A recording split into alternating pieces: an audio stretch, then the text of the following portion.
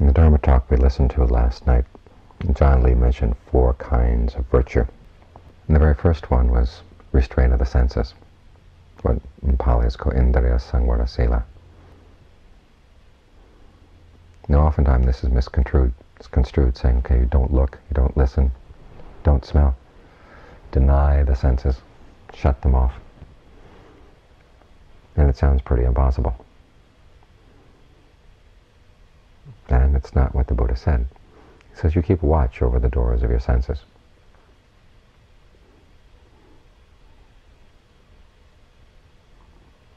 But basically the purpose is to keep watch over the doors so you can catch greed, anger, and delusion coming out. And try to divert them. Because there are ways of looking at sights, sounds, smells, looking at sights, listening to sounds, smelling aromas, tasting flavors. That actually aggravates the defilements in the heart. And there are other ways of looking that help to bring them under control. The sights themselves are not at fault, nor the smells, nor the tastes, nor the sounds. It's the mind's tendency to go running after them and create all kinds of suffering for itself. That's the problem. That's what we've got to keep in check. So the restraint here is twofold. One is kind of keep restraint on the mind, and also keeping restraint on the senses. Because as long as you're not able to deal with certain sights or smells, you should not get involved with them.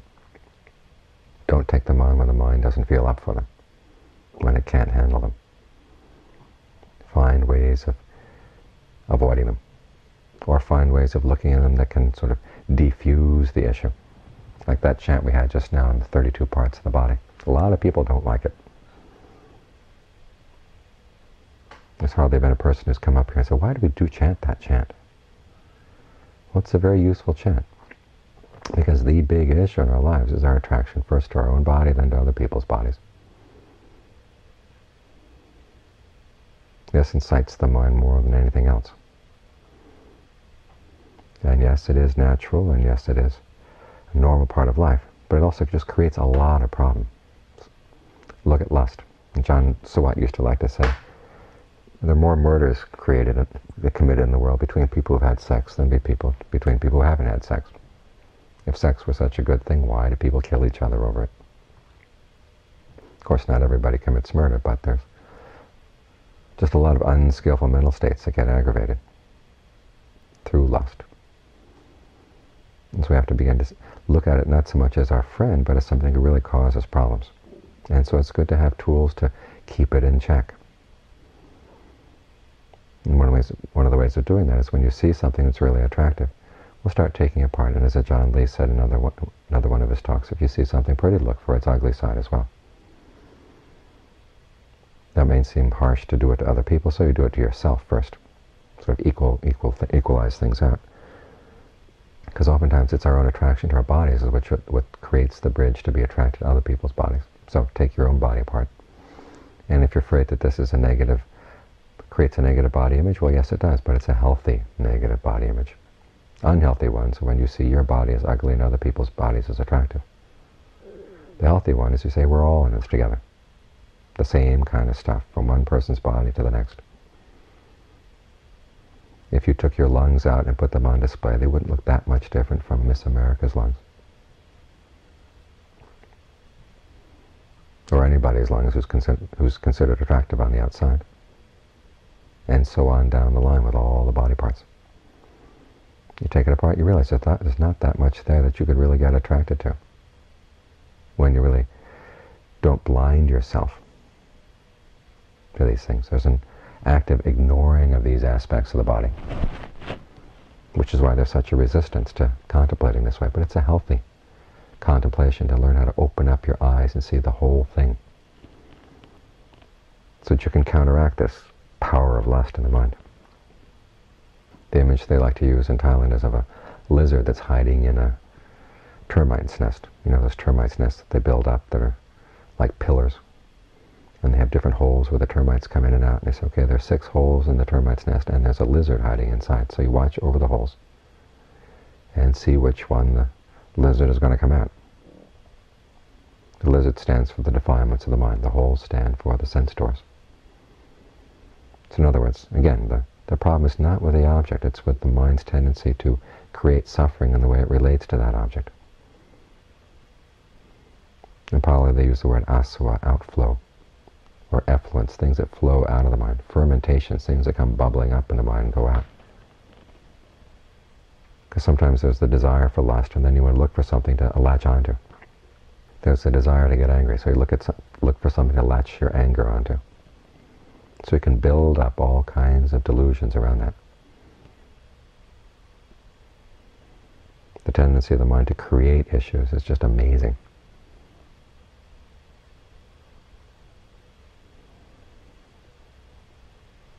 When it gets really extreme, it becomes, mental illness.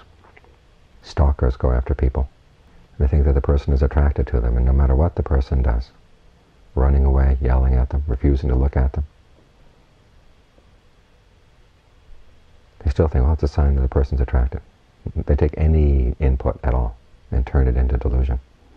And that's just an extreme case. We all do this to some extent or another. Have certain delusions that we like to maintain, and so we do everything we can to shore them up. As for using the creative faculty of the mind to help relieve our suffering, that's something that requires a lot of training. But that's what we're doing right now. Learning how to take our perceptions, and instead of creating or aggravating greed, anger, and delusion, we use to focus on things that will allay that. You start with ways of dealing with the senses, avoiding issues that cause problems. Say that you just can't handle them right now. Because you have to act like a person who's sick. And there are certain foods that are going to aggravate your illness, so you have to avoid those foods as long as you're ill. Our minds have these mental illnesses. And in order not to aggravate these illnesses, there are certain things you just avoid. And if you can't avoid them, well, you learn to look at them in a way that diffuses the issue. There's a story they tell of a martial arts master in China whose students were going to have a martial arts demonstration one day in this pavilion out in the forest. And on the road into the pavilion, there was a donkey. And the donkey was known to be ferocious in a donkey's way. In other words, anyone walked past it would kick him. And so the martial arts students heading to the pavilion saw the donkey, and they decided, well, here's an excellent opportunity to test and display our skills. So the first student went up to try one stance against the donkey, and the donkey kicked him across the road. Second student came up and said, "You fool, that's not how it's done." He tried another stance, he got kicked across the road. And then all the students got kicked across the road, no matter what stance they tried against the donkey. So they decided to wait and see, well, how is the martial arts master going to handle this? So they waited and hiding in the trees on the side of the road, and they watched, and the martial arts master finally came around, he saw the donkey, and he walked way around the donkey.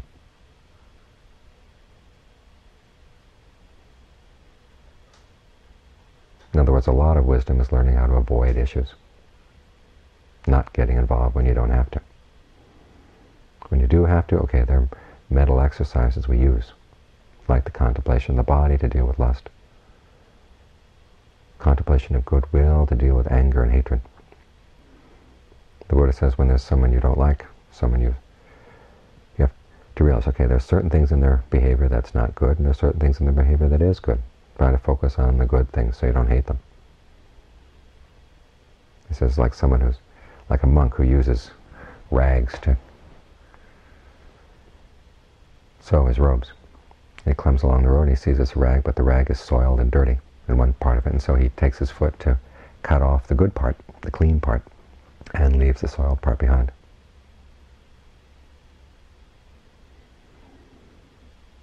And even when people you don't like are just totally bad, there's nothing that they've ever done that's been any good, nothing they've ever said that's been any good, nothing they've ever thought, the Buddha said still you should feel pity for them, because their behavior is going to take them to a bad destination. So you've got to think, okay, what can be done so this person doesn't have to go to that bad destination? How can they stop this unskillful mental or verbal or physical behavior? These are just some of the exercises we use so that objects that would normally attract our greed and lust can be diffused. Things that would ordinarily attract our anger can be diffused. And then we meditate even further so we can deal with the objects that ordinarily be a source for building up delusions. Just looking at this propensity of the mind to just create issues where they don't exist. And learning how to catch yourself as you're in that act of creation. As long as you've got to create, well, create states of concentration, states of stillness, states of well-being in the present moment.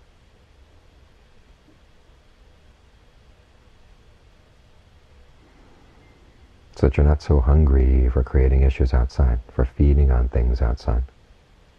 You say you've got something really good right here, something really worth maintaining. The better the inner state of concentration, the better the state of well-being that you create here, the less likely you are to get involved in issues outside. It's just not worth it.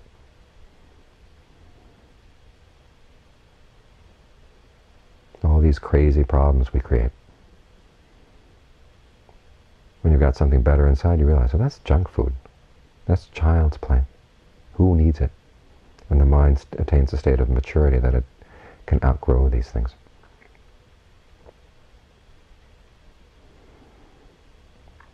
So first we practice restraint of the senses to allow us to have that space inside, give us a chance to start creating that space and maintaining it.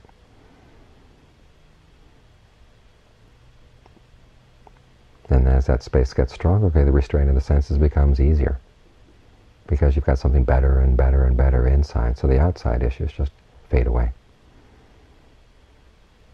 Finally, you get to the point where you really understand the mind's propensity to create issues, to play games with itself. And you can take it apart. At that point, there are no dangers left. The illness is cured.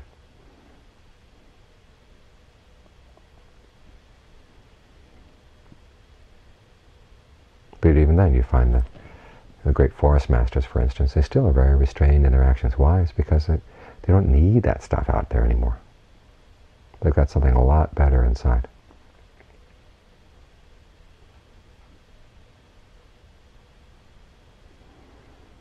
So sometimes we think of restraint of the senses as deprivation, but it's a kind of training technique you need. When you think about people training for athletics, the coach will say, okay, avoid this, don't drink, don't get involved in that, don't get involved in this because it's going to ruin your strength.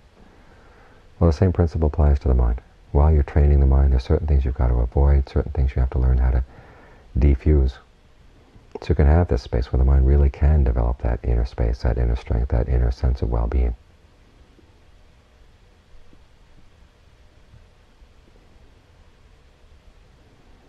So be very careful in your looking and your listening and your smelling and your tasting and your feelings.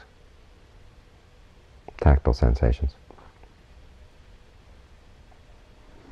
When you show care there, then you find you turn around, you can start being more sensitive and being more careful inside as well.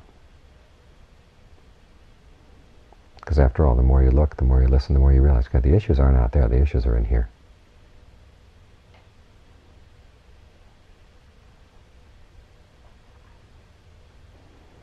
So try to show care in all that you do, so you create the least amount of suffering as possible. And show care for looking after the mind, because the state of your mind is your most important possession. When you build up strength inside, as Ajahn Lee used to say, don't let it go leaking out your eyes, ears, nose, tongue, and body. Have a sense of the value of the health of the mind.